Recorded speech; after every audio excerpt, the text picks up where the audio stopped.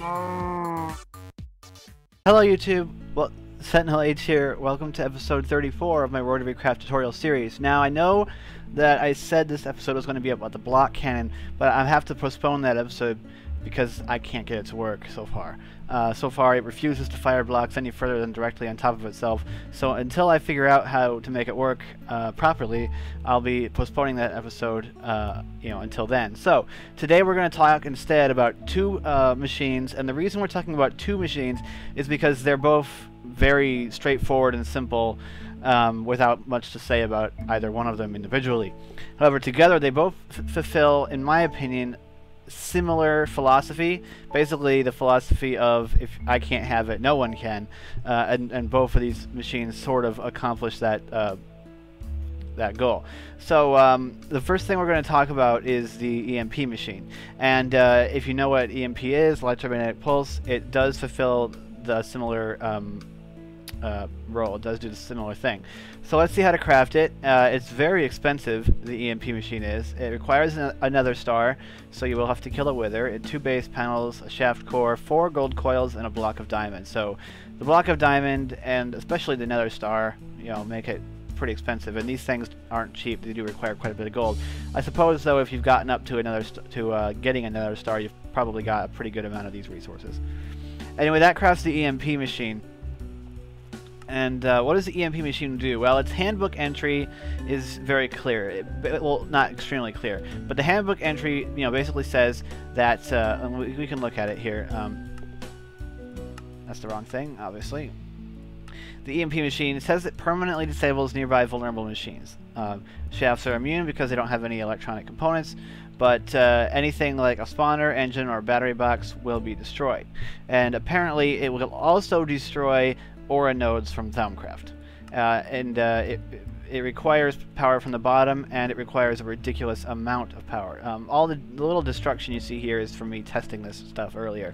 So what I've got set up around here is I've got a couple of bat boxes from Industrial Craft 2, and I could also grab a spawner of some kind, something that won't spawn in the day, like a skeleton spawner. We'll place some of these skeleton spawners down. They shouldn't spawn in the day. Alright, so the way this works is that you place it down, it gets power from the bottom, and it's got this cool purple effect coming into it, which I think is pretty neat. I'm not really sure why it's there, but it's cool. And then you got to give it power, and it requires that massive number at the bottom there in watts. What this is 4.184 gigawatts, which you can get with something like this. This is more than that output, but this is just the numbers I crunched that would get me there. And then the EMP machine explodes, and then the spawners were obliterated. They're just gone. And then these bat boxes drop to the ground. They weren't obliterated, but they did get knocked off. Which, if you know about bat boxes in Industrial Craft, they would lose all their power, which is not nice. But yeah, basically the EMP it destroys itself. Although you'll notice all of the resources to craft it were put on the ground. So you could actually recraft this thing if you pick your never start back up. Unless that's not supposed to do that, I don't know.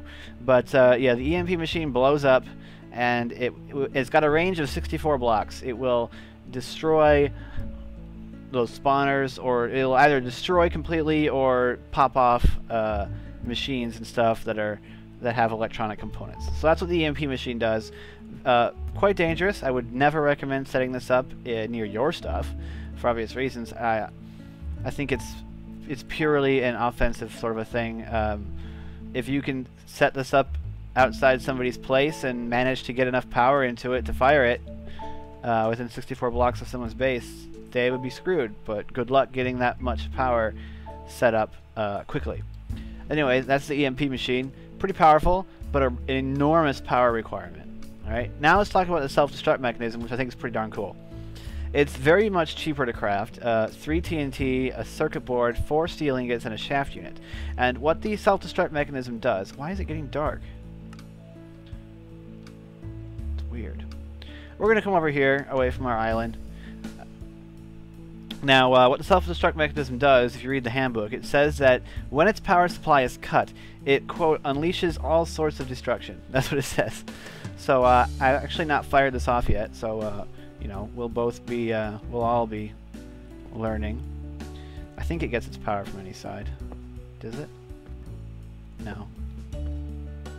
Either that or it doesn't have an actual, bounding box on it. But if we go in here to the self-destruct mechanism, yep, can detect when its power supply is damaged and unleash all sorts of destruction. Power input, any side. Detonates on power loss. Alright. So we'll place it down. Pop a coil on it. It doesn't appear to have a power requirement, so we'll just give it 1024. 1024.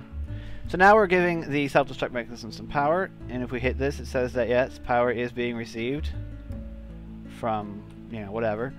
Now when we cut this,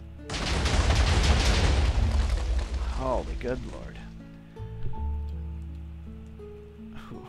Yeah, that was quite a blast for not a whole lot of cost. So that's a pretty good explosion there.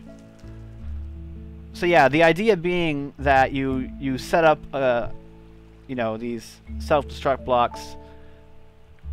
You know, if you're on a PvP environment, which I think is the only reason you'd ever want to build one of these, you know, and you know, somebody finds your base or whatnot, and you know you're not going to be able to stay there anymore, and you want to stick it to them, then maybe have a tricky little system set up where there's like a lever or something, and if they pull it, it'll activate a clutch, it'll power off a self-destruct mechanism, boom. All the stuff you had that they were so happy to have captured is gone. Especially if you attached it to a nuclear reactor. Because that would not be a good thing for them. Yeah, so anyway, that's these two machines. They're both very destructive and probably quite a lot of fun. I especially like the idea of the self-destruct mechanism. Very cool, very if I can't have it, nobody can. Stick it to the man sort of thing. Great for PvP, obviously. I mean, there's no better way to make a PvPer. You know, they think that they've vanquished you and they've captured such an awesome base full of amazing technology, and then as soon as they try and power it on, kaboom or something. especially if they don't know much about RotaryCraft and how it works. So you might be able to trick them into destroying everything. But be very careful. Be very careful if you set up a self-destruct mechanism, because once you give it power, you need to break the self-destruct mechanism before trying to pick it up. Actually, let's just make sure that that's true, because you know, we're going to want to be able to pick this up without demolishing everything. So we'll just give it some power, and then I will grab myself a pickaxe. Why not grab myself a bedrock one just for fun? We will go into survival mode. Now if we turn this off, it'll explode, but if we pickaxe it, we can pick it back up. So there you go. Be very careful with the self-destruct mechanism. But yeah, that's pretty much it. So you can use that to set up some dead man switches and stuff, and then that'd be pretty fun for PvP. Both of these machines really are for PvP, unless you just really want to destroy aura nodes for some reason, and you don't want to just punch them. I don't know. But yeah, you could totally screw up someone's day with the EMP machine, and you can get revenge quite effectively with the self-destruct mechanism. So yeah, that's pretty much it. Like I said, the video on the block cannon is postponed until I can get it to work, and or Reika tells me that it's bugged or something. I don't know. Right now I can't get this block cannon to work properly, so I'm not going to do a video on it yet. So the next video will either be the block cannon if I can get it to work, or we'll talk about the air pressure gun. And really then we'll only have the Van de Graaff generator, one more to go, and we'll be done with this section, and then we can get into one of the other sections. So yeah, I hope you enjoyed the video. Stay tuned for, you know, more videos coming soon. I'm SentinalH, and I'm signing out.